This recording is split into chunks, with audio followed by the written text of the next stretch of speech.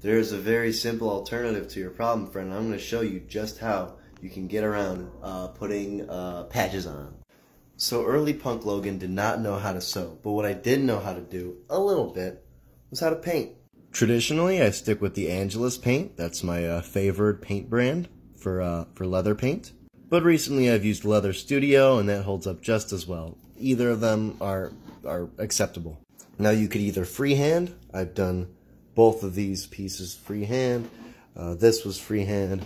This entire arm was freehand. Freehand works. Or alternatively, you could do stencil work.